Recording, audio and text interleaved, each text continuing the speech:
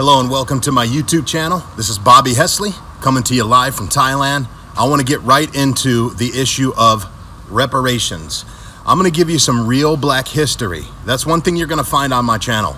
You're not going to find the watered down, filled with omissions type of black history that's most likely taught in most inner cities, most public schools. February is a very hard month for me because I've studied real black history. And liberal historians have worked very, very hard to erase crucial parts of our black history, to kind of, I hate to use it, but to kind of whitewash black history. The version of black history that most people are taught is a whitewashed, revisionist, watered down version of black history. And I'm going to try to change that. I'm going to try to use the influence, the growing influence of my channel to change that, to awaken minds, to unplug minds from the matrix that's been pulled over their eyes.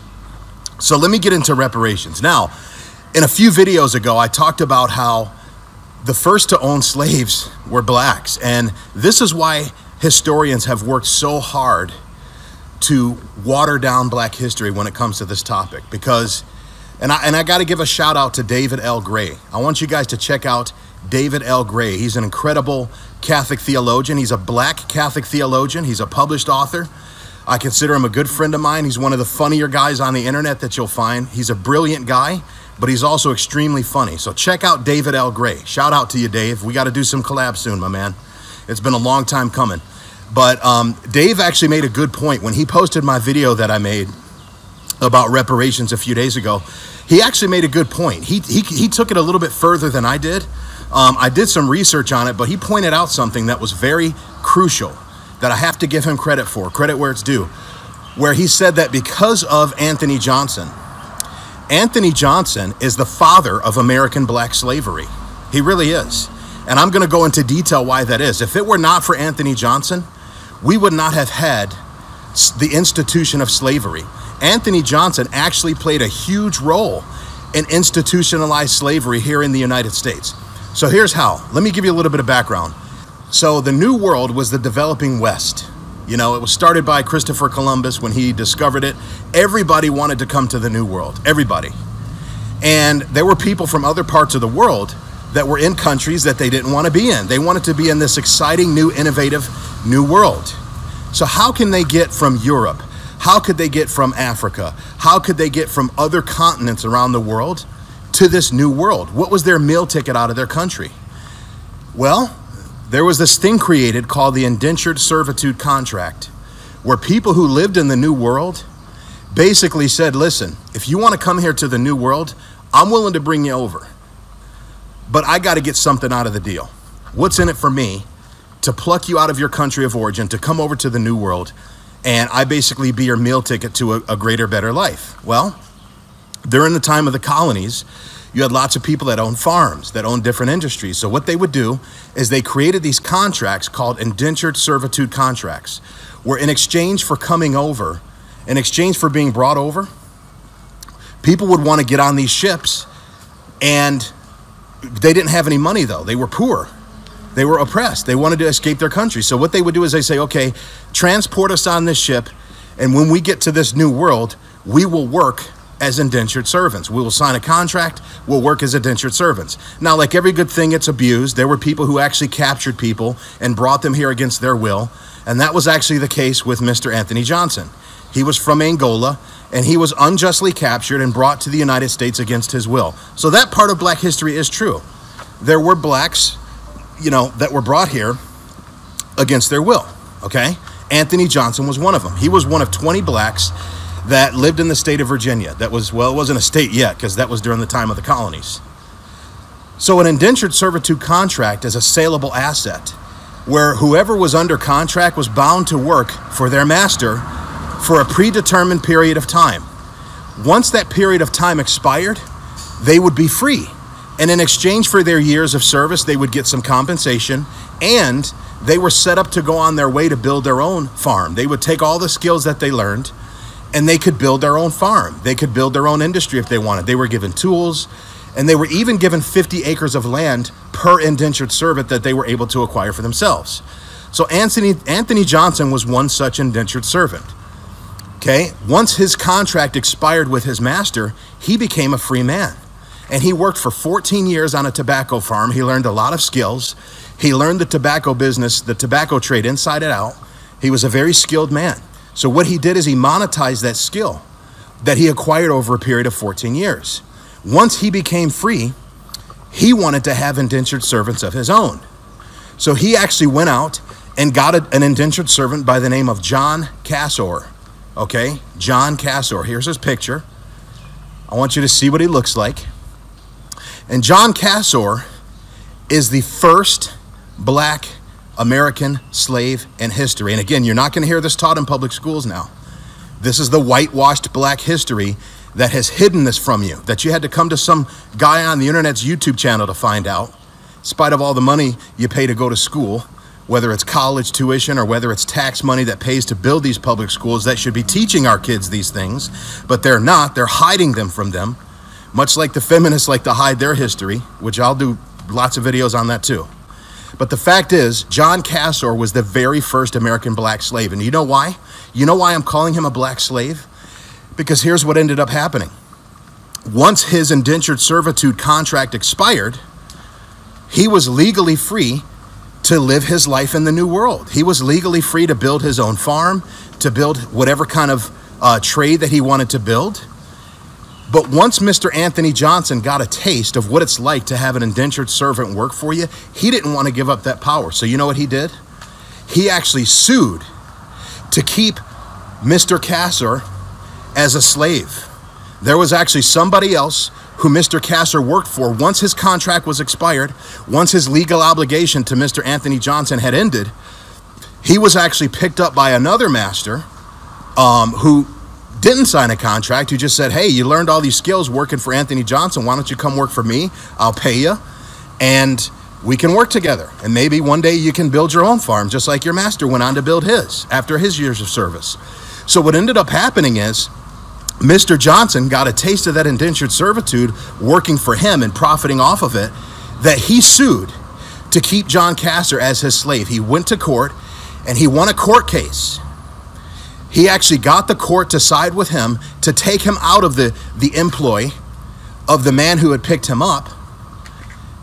And rather than the contract being owned, rather than the indentured servant contract being owned, now Mr. John Cassor was property. The contract wasn't property, the person was property. And John Cassor was the very first black, the very first slave in America to be considered chattel. And he was sued by a greedy, evil black man. Yeah, I said it. By a greedy, evil black man to become a slave. And I'm actually going to read to you the court pronouncement. And here's what it says.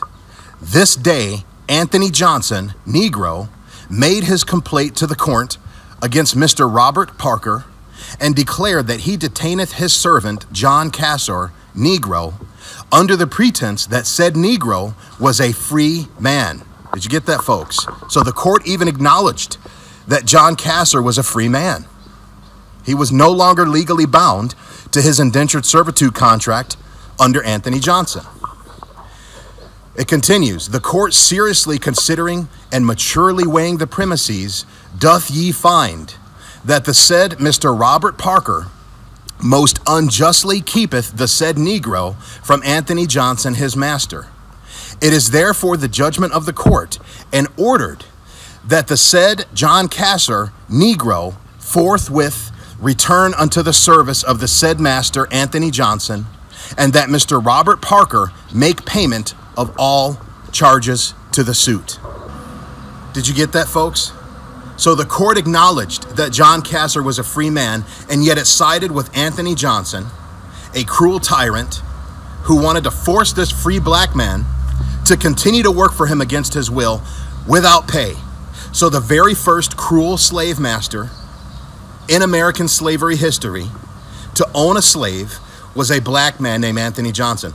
Now, it didn't end well for Anthony Johnson. It says in the Bible that when you sow the wind, that you reap the whirlwind. Okay? Choices have consequences. What ended up happening is Mr. Anthony Johnson didn't realize how racist America was at the time. I don't deny that. And the fact is, when Anthony Johnson died, he went on to build a huge, very successful very profitable tobacco farm in Northampton, Virginia, off of slaves. Okay, he had 4 white slaves. He had 1 black slave. He even went on to, one of his sons was an indentured servant. A lot of people don't know that. So he actually had more than 1 black slave. But it turns out that after Anthony Johnson died, the racist courts, the same racist court that put a black man under the forced slavery of another black man, John Castor, under Anthony Johnson, they actually took his property, they took his empire, they took his estate, and they gave it away to white people. That's how it ended for Anthony Johnson. He was not able to pass on his massive tobacco fortune, his massive tobacco farm, onto his children. But you know what, though? As wrong as that is, I mean, that was done out of racism. But I'm going to say some hard truths, okay? I have zero compassion for the way things ended for Anthony Johnson. I am not going to cry crocodile tears over Anthony Johnson having his fortune given away to whites. You know why? Because that was a fortune that was built on blood money. Slave money is blood money. He built that fortune off the back of a black man who he forced to stay a slave. So I have zero compassion. And I've been dialoguing with black people over these last few days. I've been getting lots of private messages. I've been having people post on my Facebook wall. I've been having people message me. And, you know, some good, some bad, some positive, some negative. You can't please everybody. And I gotta say, the majority of the black people that I have talked to about this, the biggest problem that they have with this whole story is how Anthony Johnson's wealth was appropriated and given away to white people. But they seem to miss the fact that that was wealth that was unjustly built off of the back of a free man that the court acknowledged was free and then made him a slave. So this American slavery, it was at this point forward. This is what set the legal precedent. It was at this point forward with this court case that Anthony Johnson won over Mr. Castor and over the man who, you know, Robert Parker, the man who was willing to pay him. That's what institutionalized slavery, guys. This is why you're not taught real black history, because it doesn't fit the liberal narrative. That slavery has permanently affected black people and that 200 years later, we're still disabled and crippled and disenfranchised and not able to prosper like all the other minorities. If you truly want to know black history and you want to have intellectual honesty, you need to know the real facts of black history. And you're going to have to come to my channel to find it, because you ain't going to find it in academia. You're not going to find it in public schools. You're not going to find it in the mainstream. Your man Bobby Hesley will give it to you, though. Slavery in the United States of America was institutionalized by a greedy, evil tyrant who was black named Anthony Johnson. There's your black history. You ain't gonna hear that next February, but it's a fact. So this completely defeats this narrative of reparations. This is why I'm making this video, because that's what people are talking about. You got the former CEO of BET, Robert Johnson, I think his name is, talking about how we're owed $14 trillion in reparations. Well, you know what? What institutionalized slavery? What set the legal climate for that slavery to happen? Anthony Johnson. And Anthony Johnson, by the way, was not the only black person to own slaves. Did you know that after this court case, after Johnson won this court case, there were other blacks that ended up owning other slaves? He actually made it easier for other black people to own their own black slaves. They looked at what Anthony Johnson had when he was able to pluck John Castor away from Robert Parker. It empowered other black colonists that had been here to say, you know what? I want my own black slaves. If Anthony Johnson can do it, and if he was protected and empowered by the courts to do it, I want my own black slaves. Much like abortion. Once abortion was legalized in 1973, when Roe v. Wade passed, women started coming out of the woodwork. Oh man, I want to get abortions. I want to have sex without consequence. I want my abortions too.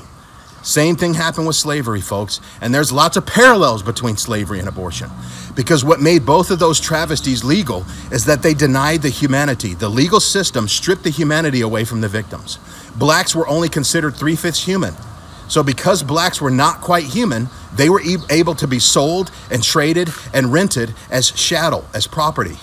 The same thing happened with the unborn. Because the unborn were not considered human, they were able to be aborted in the womb. There's lots of parallels between slavery and abortion. And guess who were the main victims of both? Black people. So there's your black history, guys.